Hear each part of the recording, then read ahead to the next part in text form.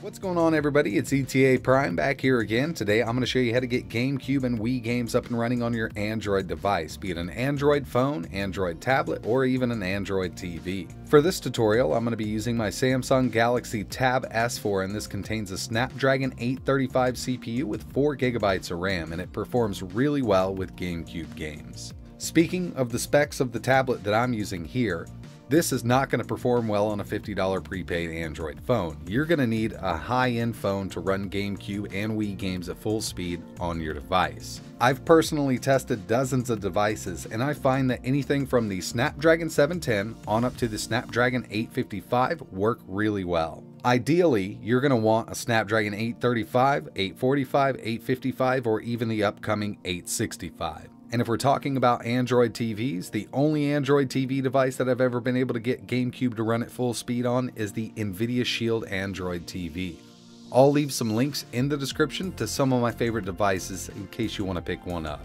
So for GameCube and Wii games, we're going to be using the Dolphin emulator, and we're not going to be downloading it from the Google Play Store because that's kind of out of date right now. As of making this video, there have been over 200 updates to Dolphin that are not applied to the Google Play Store version. So you're going to be getting an older version downloading it from the Play Store. So first things first, you're going to need some GameCube or Wii games, and unfortunately I can't tell you exactly where to get them. You can rip them yourself, or you can do a quick Google search. They're out there. So what I've done is transferred some GameCube games from my PC to my Android device here. I've downloaded CX File Explorer.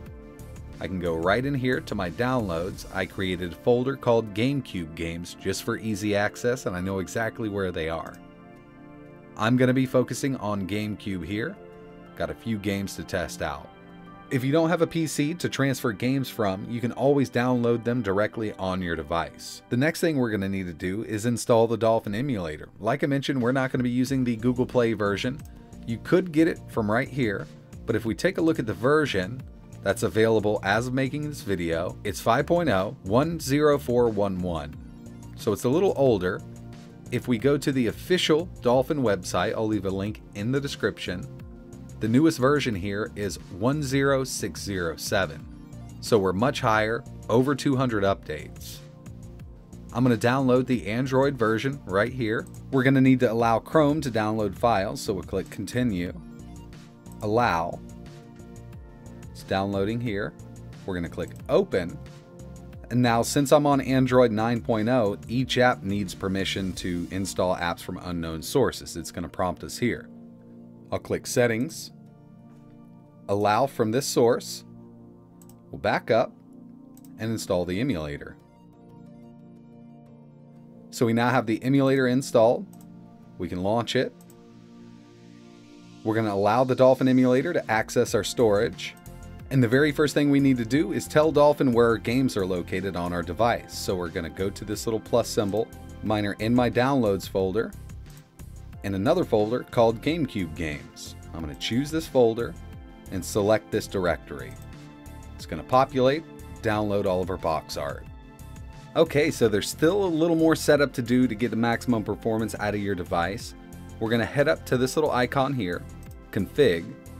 From General, we just want to make sure that CPU Core JIT ARM64 Recompiler is chosen. Dual core needs to be checked, and it should be right out of the box. And in here, with my Snapdragon 835 all the way up to the 855, this is the only settings I change in this area. We also need to deal with some settings under the graphics here. So our video backend is preset to OpenGL. You can change this to Vulkan. Now, if you're running Super Mario Sunshine, I find that OpenGL works much better, and this might be the case with certain games. But most of the time, on these newer devices, I choose Vulkan. I do want to show my FPS so I know how fast it's running. Moving down a little bit, compile shaders before starting.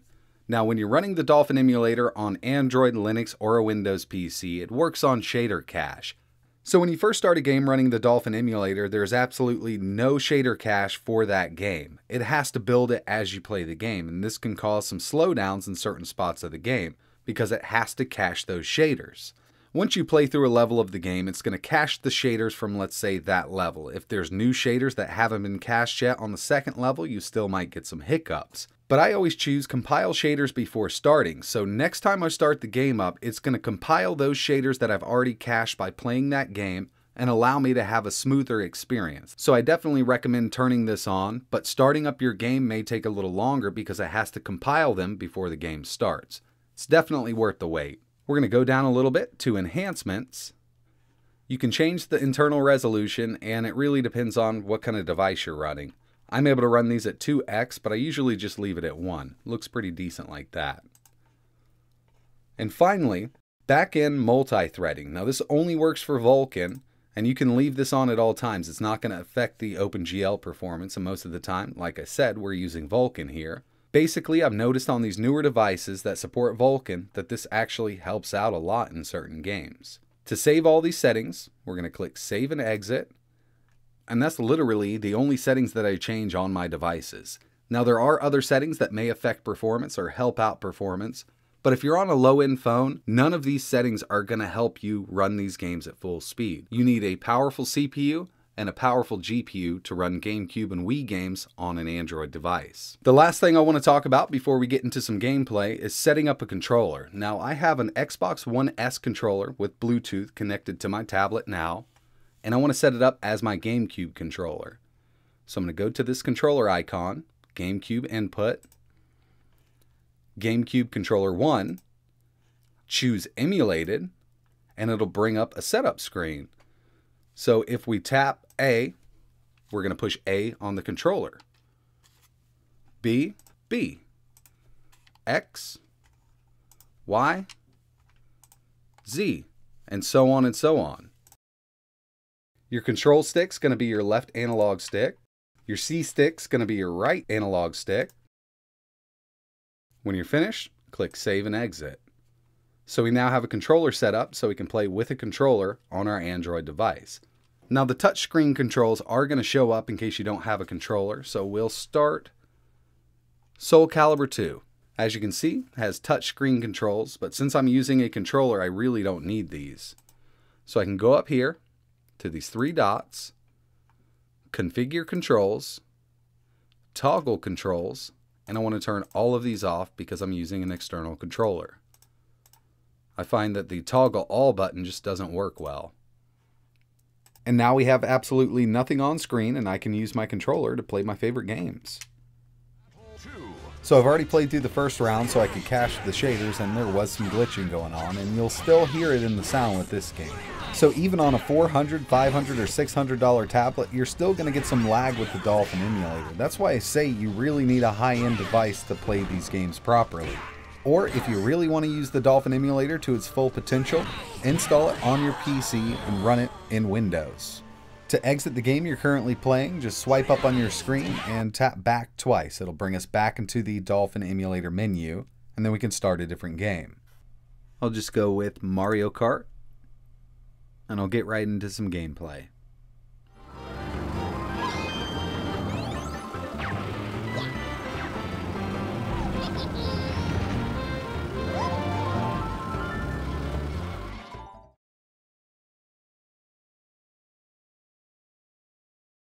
So basically that's it, but there's one last thing I want to show you. Now save states do work in the Dolphin emulator for Android, and you can always save your game inside of the game you're playing.